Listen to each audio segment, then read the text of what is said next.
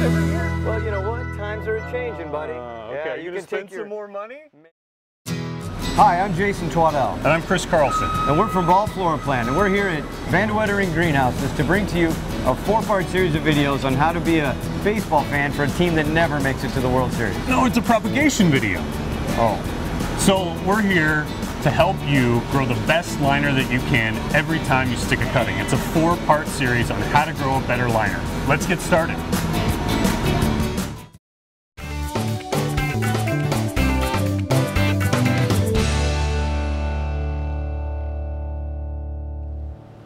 The ladies in the background are pinching. Obviously, we're going to talk about pinching as it relates to your stage 3 liner. So at this point, we really need to take in mind what crops need to be pinched. You got to create a list for yourself of what you need to pinch. For every grower, it's going to be a little bit different. Some people can get away without pinches, but generally, most crops benefit from a pinch. Crops like geraniums, they don't need a pinch. But a verbena that we're looking at here really would benefit from a pinch. So there's a decision to be made here. We've got this beautifully stacked liner. There's 1, 2, 3, 4 nodes here. Are you going to pinch to 2 nodes, 3 nodes, or 4 nodes? It's really, again, it's up to your discretion as to what your target is.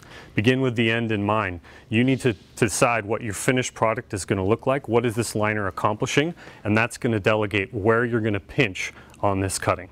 Equally as important as the pinch and where you pinch, you need to decide the number of days it's going to take for this plant to grow out of the pinch, and also how much new growth and how far do you want to grow out after the pinch before you're going to ship that liner out or transplant it.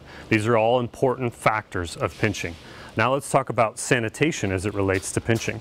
There's some really important things that we need to discuss when we talk about sanitation, because a lot of diseases and viruses can be spread mechanically when you're pinching the cuttings. So you can see this container here has scissors in it and trimmers for pinching, and there's solution in here to cleanse and treat and sanitize the trimmers before they go on to the next tray.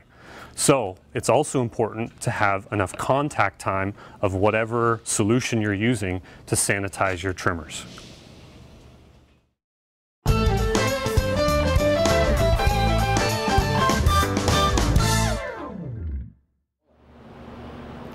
So we finished up stage 2, and now we're on to stage 3.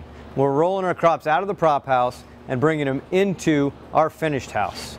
So now that we've done that, we've got to consider a couple of things. One, where are we starting in stage 3 and where are we going to at the end of stage 3? So I've got some Angelonia here and I'm pulling out. You can see this is the beginning of stage 3. We finished stage 2. We've got a cutting that's rooted. The roots have elongated. They're to the edge of the cell. And this is an Angelonia that is at the end of stage 3. What's the goal at the end of stage 3? A transplantable liner that's ready to go. So remember, that's the goal. Always start with the end in mind. So what's the first aspect of stage 3? First aspect is changing the environment. You saw those tables rolling in out of the prop house and into the finished house.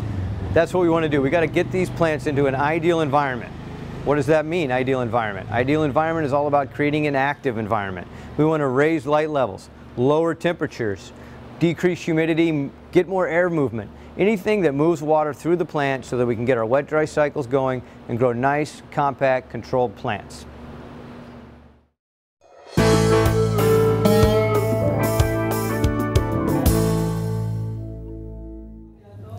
So now that we've changed our environment, it's time to bulk up our liners and build our root mass. And this is not the bulking and building that I'm talking about. We're talking about bulking and building our liners up, right? So what does that mean? We want to build our root mass in this liner and we want to bulk up the top. That's what we're talking about. So we're going to start off with building the root mass. How do we build root mass? Really good wet-dry cycles. We talked earlier about a active environment. That's why we're changing the environment, bringing those liners in here so we've got a better environment. We can dry down more effectively.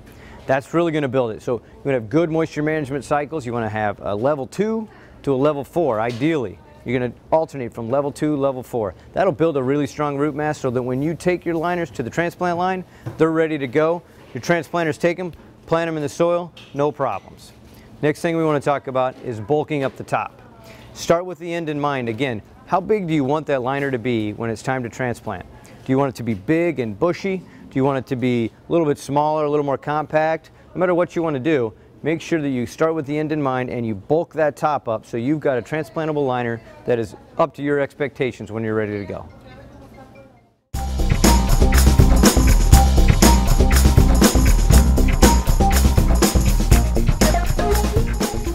For our final topic on stage 3 production, we're going to talk about PGRs and controlled growth. Ideally, you can use your environment so that you can create nice compact liners and you don't have to rely on PGRs, but we all know they're a great tool in the toolbox for any grower that's propagating. Because it's such a wide topic and there's so many different ways to skin a cat when it comes to PGR, I think it's important that we save some of the details for our supplement and for our webinars. So I'm not going to go into too much detail with this right now, but overall, you want to make sure you build a really good plan for your PGR programs, and that way you can have a nice compact liners when you go into transplant.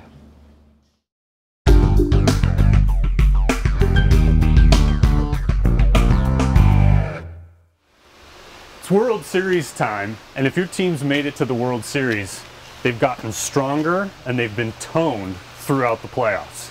That's what stage 4 is about, is toning our liners. We want to make our liners stronger. So how are we going to do that? It's a valuable time to transition our liners from the warm propagation zone to a cooler finish zone. Ideally, you have your own spot to tone your liners or harden off your liners, but many growers are going to have to go into the transplant zone. So what's going to drive that toning process? Again, lower temperatures, higher light. And you should reference FloraPlant.com and Growertalks to get the crop-specific temperatures and light conditions by crop. It's really important that you don't go too low with some crops, so you really need to reference Growertalks. Now, for a small grower, this can be a challenge. So there's other options. You could use a hallway or use unused space and build small tunnels, again, to lower the temp and drive high light. So you were talking about World Series earlier. I think it's a pretty big mistake to think your team's going to make it to the World Series this year. Let's just keep to the big mistakes of stage 3 and stage 4. What's a big mistake of stage 3, Jason? One of the biggest mistakes of stage 3 is not taking your plants into a better environment. So you want to change environment when you come out of stage 2 and into stage 3. Another one is not providing that good moisture management. We want those dry cycles so that we can get the fertility in. So that leads to fertility. What's a big mistake of fertility? Big mistakes in fertility is not using enough, not using the right rates, not using the right type of feed. So you want a nice hard feed with more nitrate nitrogen instead of ammoniacal nitrogen. Use lower rates, 100 to 150 parts per million. And then we need to talk about controlled growth strategy. It would be a mistake to not have one. Also, you need to reference the supplement and the webinars to get that specific information by crop because it's such a wide topic. Yeah, that's right. PGRs are a big topic, so we'll go into more detail when we go into the webinars and on the website. So the other thing we want to talk about is pinching. Pinching is a really important part of stage 3. We want to make sure we pinch to the right number of nodes. We want to pinch at the right time so we have the right kind of plant when we go to transplant. And finally, I talked about stage 4, and it would be a mistake not to tone. Lower the temp, raise the light. So that concludes our How to Grow a Better Liner series of videos. We really appreciate you watching. Remember, reference the supplements, the webinar, and FloraPlant.com. Now let's talk some more big mistakes of baseball. You know, we stole Billy Butler from you, and I'm pretty sure you can't win against us this year because of that. I don't know. I think you guys pretty much traded your entire team away. How are you going to repeat with that? That's what we always do. We're a small market. Yes, I am rolling. So that you can get the crop specific to that. To the ladies in the back, I can't say so. See if you can hit my curveball. You bump. Come on, old man, you probably got a Greg Maddox arm. Yeah. I'm uncomfortable.